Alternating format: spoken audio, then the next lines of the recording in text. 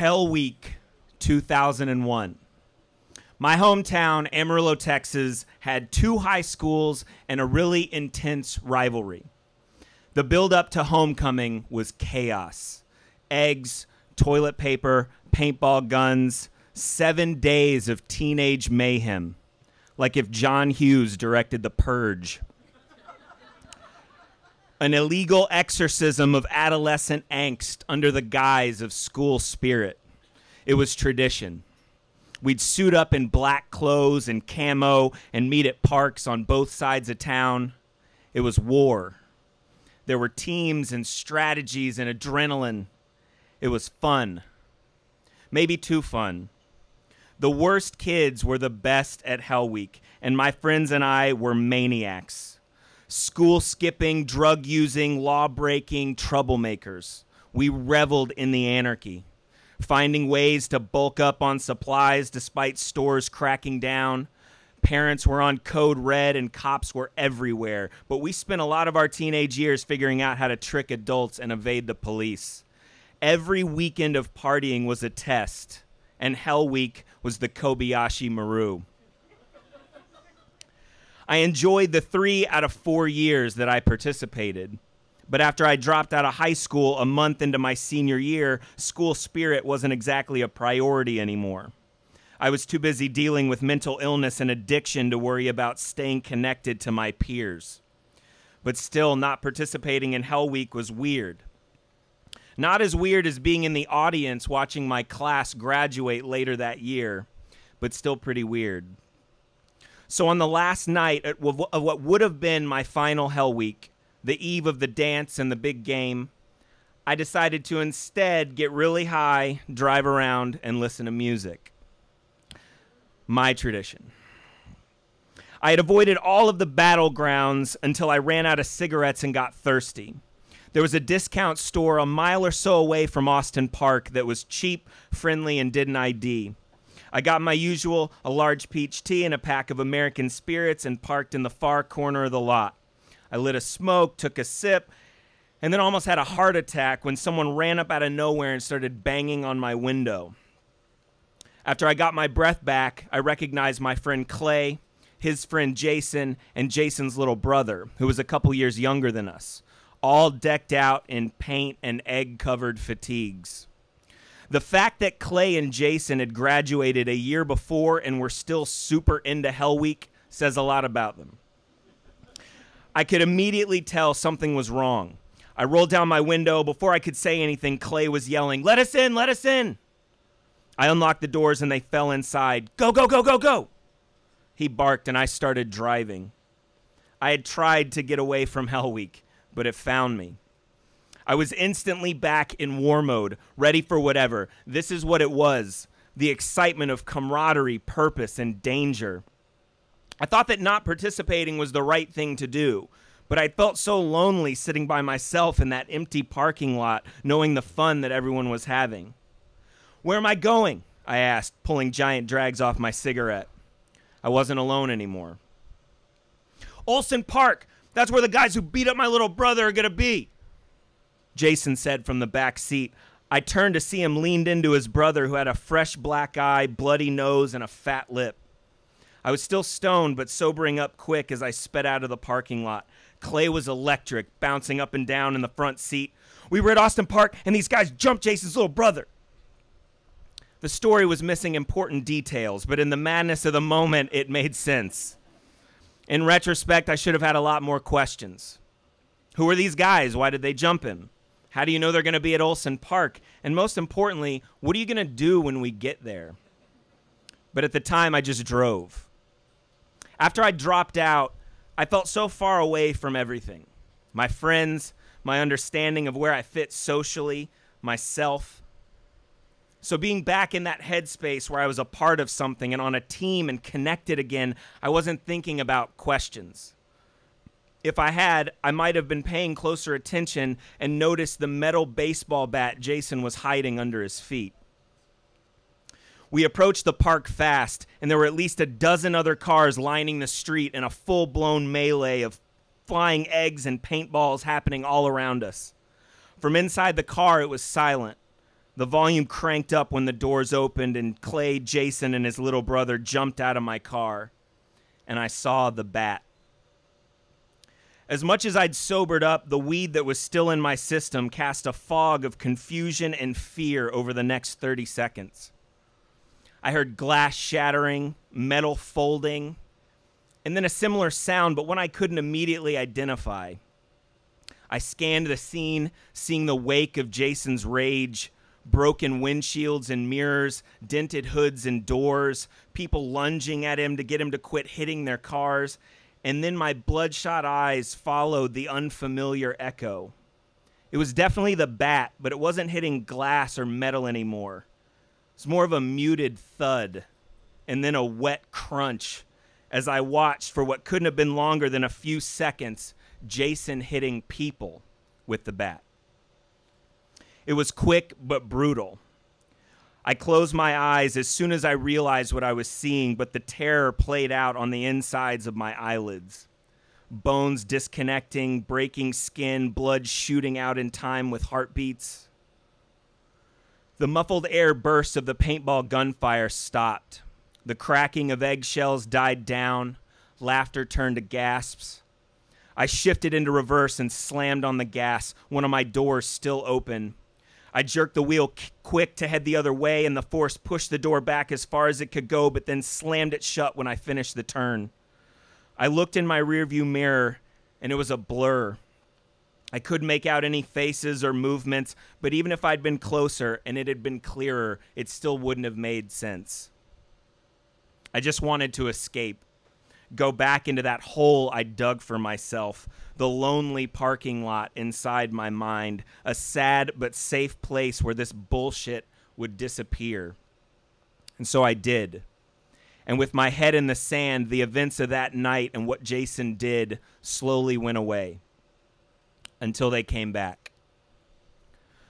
Months later, Clay and I, along with a couple friends, were returning from a road trip.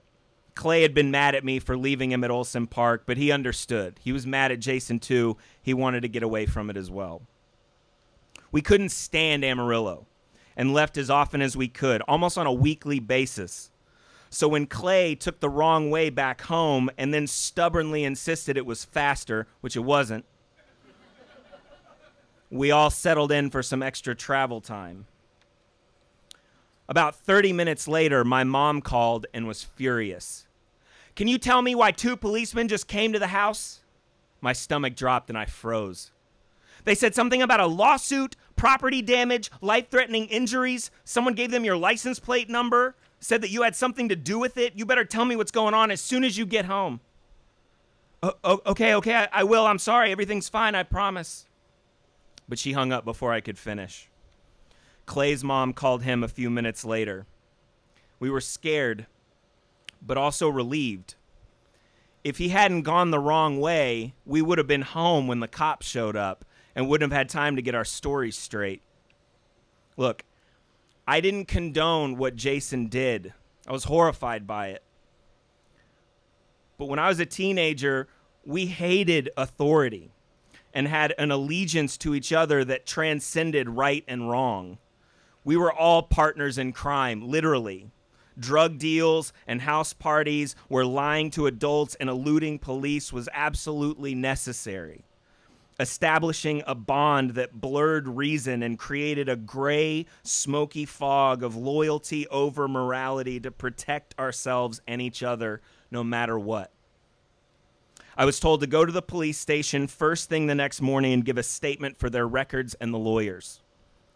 On the way, I had a massive anxiety attack.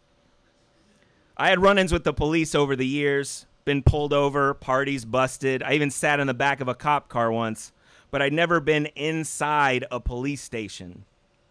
That morning, I had to pull over and throw up out of the open door of my car multiple times before arriving, steadying myself with a handful of Xanax and walking in casually enough not to seem incredibly guilty.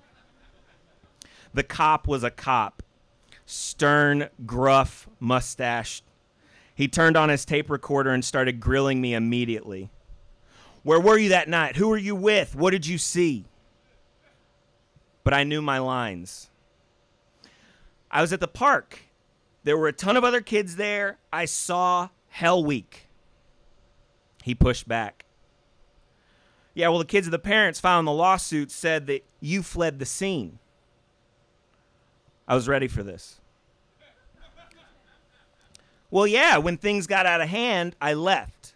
I don't want to have anything to do with that kind of stuff. It was horrible. Now, this part was true, and he felt it.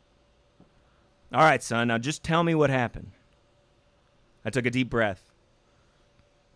We were all at Austin Park, and then someone said there was something going on at Olsen. So a bunch of people piled into my car. When we got there, it was so chaotic, and as soon as I saw the guy with the bat going crazy, I bailed. That's what happened. He didn't take his eyes off mine, but he motioned to his notes. I have multiple statements saying the suspect was in your vehicle. After another gulp of air, well, maybe he was. I honestly don't know.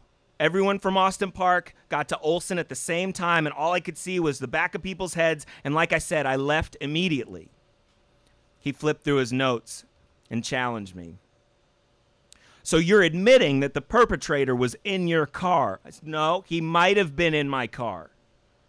Okay, yeah, and you expect me to believe that you have no idea who it was? No clue? Give me the names of everyone you saw that night. Look, I honestly don't remember. They were all wearing masks and face paint. It's Hell Week. I've spent the last few months trying to forget about everything that happened that night, okay? I hate that this happened. I didn't even want to be involved in Hell Week this year, but I was, and I wish I could help, but I can't. He studied me for a minute, registering the reality of what I was saying and weighing it against what I wasn't. Now, you better be sure I'm not going to find out you're lying to me right now. This is your last chance, and I suggest you take it. All I had to do was commit, and I did. He said, all right, but I need you to write and sign your official statement and take care of a few legal requirements before I can allow you to leave. I wrote everything out and put my signature at the bottom thinking that would be it, but it wasn't. Next thing I knew, I was getting my picture taken. I hadn't been arrested for anything, but the lawyers wanted them for their records. It felt like mug shots. It felt dirty. I started to panic again, but kept it together long enough for him to also get my fingerprints. Again, this felt awful. I still think he did it just to fuck with me, and it worked. I just wanted to leave so I could get as far away as possible and throw up again, and I did. But before I left, he stopped me and leaned in close. These families are very serious about getting to the bottom of this. This caused thousands of dollars in damages, and that's just to the vehicles. The medical bills are a different story. Some of the kids were athletes with scholarships, and their injuries are putting their college careers in jeopardy, and one of them might suffer permanent physical damage. We will definitely be in touch because this is not over. But it was. I never heard a single thing about this again after I left the police station. Not from my parents, my friends, or even as gossip. It just bled back into the ether. This was Hell Week. Bedlam. Kids jumping in and out of cars, speeding all over town, destroying property and injuring each other in the name of a high school rivalry that a lot of the participants didn't even care about. It was a reason for all the good kids to be bad and the bad kids to go crazy. And in this case, an excuse for us to hide behind. We'd gotten out of much worse. This wasn't a traffic stop with an ounce of weed in the glove box or a busted kegger. But this was one of the things I truly regret getting away with. The guilt and shame that comes with abandoning my conscience in lieu of some ridiculous sense of devotion to people I don't even know anymore and never really did. I wish I'd turned Jason in. I hope they caught him. There must have been at least a dozen other kids brought in for questioning. One of them must have been a better person than I was and did the right thing. My punishment is not being able to get that scene out of my head. Whenever I remember the lies I told and the stupid reasons I told them, I have to think of that violence, the bat and the damage done, the glass, metal, and bone breaking, skin ripping, blood spraying, lives changing, the noises and images that made the fantasy world of Hell Week far too real. And when, for a moment, It actually felt like hell. Thank you. That was Hicks. Up next,